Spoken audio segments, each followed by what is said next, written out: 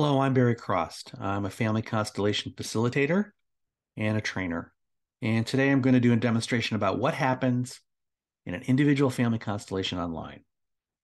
So the individual session is very similar to a group workshop that you may have seen before.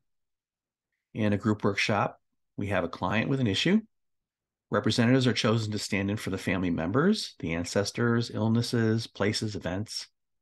Bert Hellinger would ask about the issue from the client and suggest representatives that would show how the client might be entangled with someone who is excluded or another systemic issue.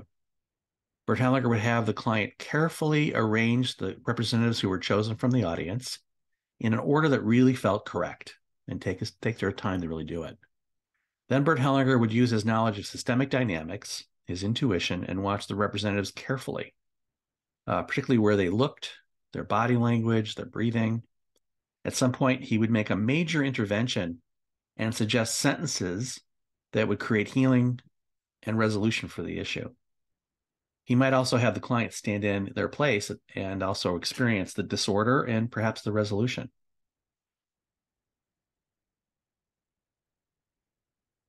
Let's switch cameras. Okay, so here we have a good example of a group. There's Bert Hellinger and a client.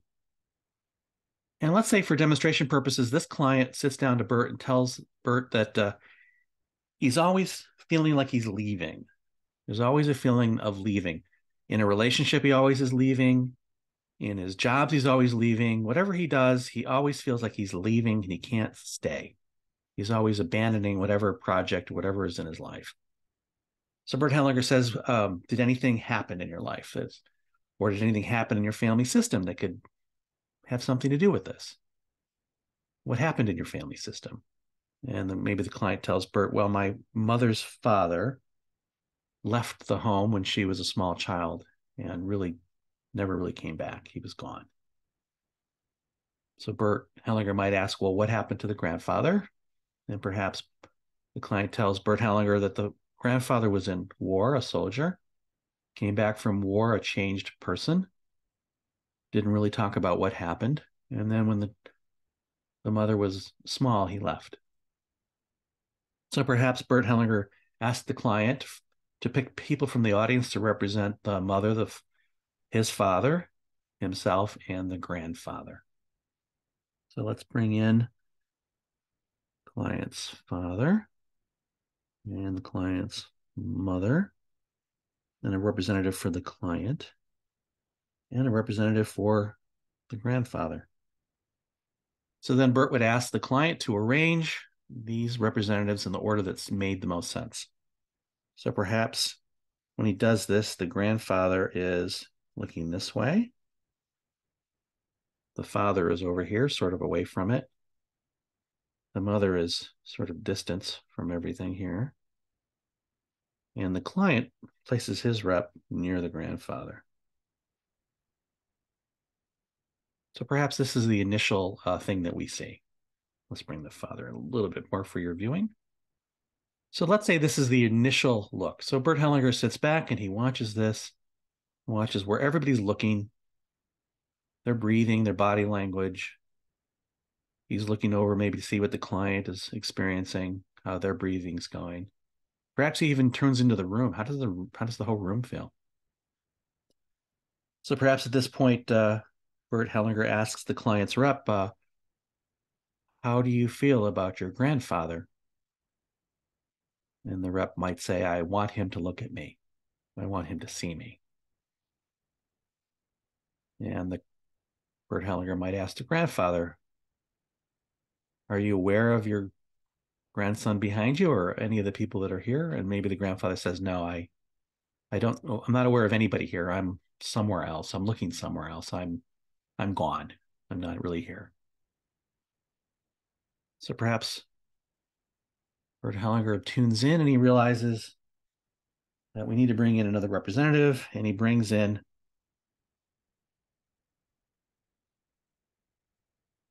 the ones who died in war.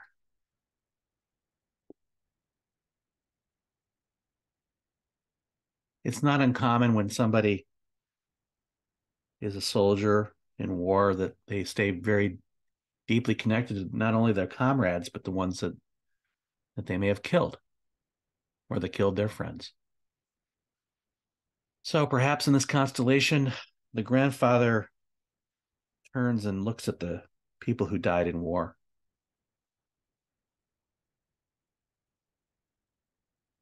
And he has the grandfather suggest to the representative for the grandfather, please say to the ones who died in war, I follow you and I need to be with you.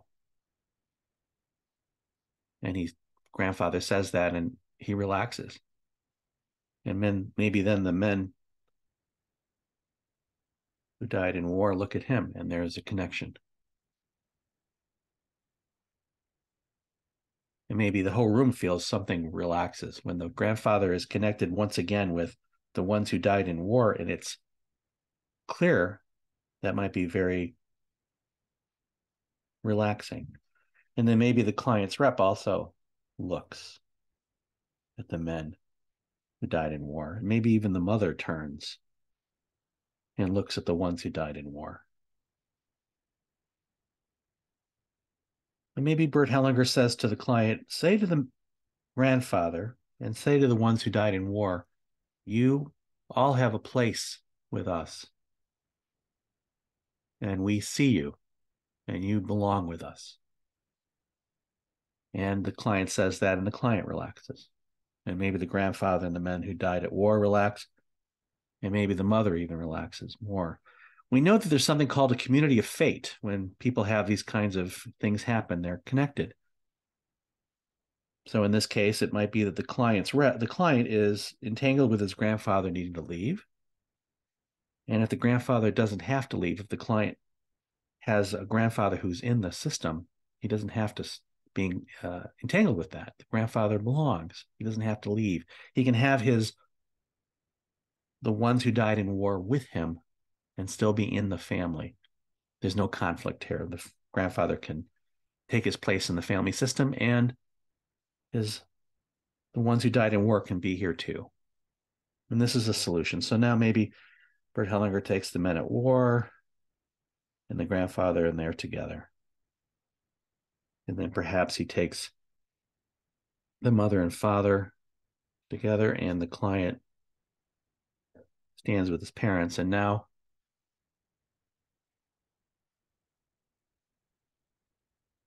here's an arrangement where everybody might really feel relaxed. The mother and the client's rep, her son, can see the grandfather and the men who died in war, and they have a place. And there's no reason for the client to continue to be entangled with his grandfather. His grandfather doesn't have to leave. He can stay. So maybe Bert Hellinger, just to really make sure this is clear, has the client rep. Or maybe at this point, the rep comes out and the client comes in. And Bert has the client say, dear grandfather, please stay with us, with your comrades. Please stay with us, with your comrades. And that might be the healing statement. The grandfather might really relax. And there's peace here. And there's reconciliation. And there's no need for everybody to be entangled here. So this might be a very good solution. So if we have a one-on-one session,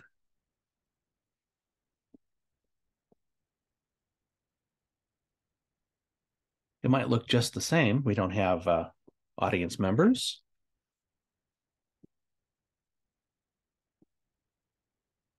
The client in this situation is going to be much more involved in the process. So I'm going to typically ask where the representatives for the client are looking. So where does the client's rep look? Where does the grandfather look? Right. So where do people look? This is something that's very easy to find out.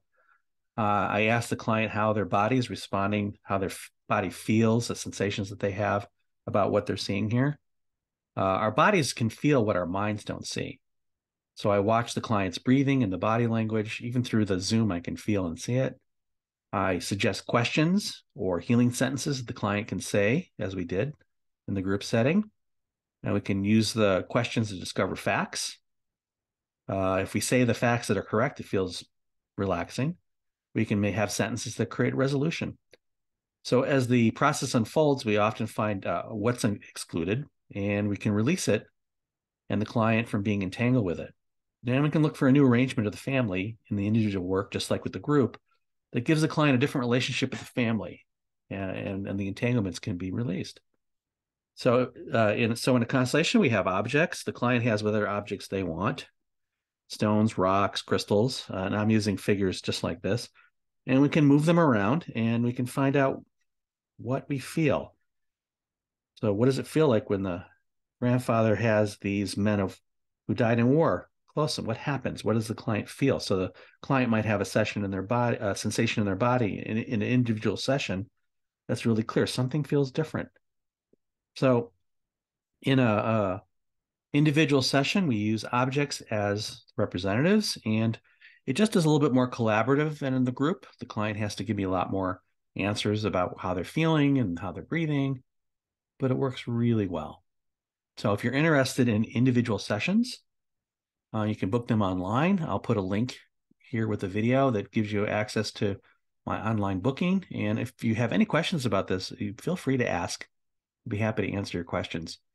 I find this process with the individual just as powerful as the work in a group, and I enjoy doing them just as much as I enjoy doing the group work.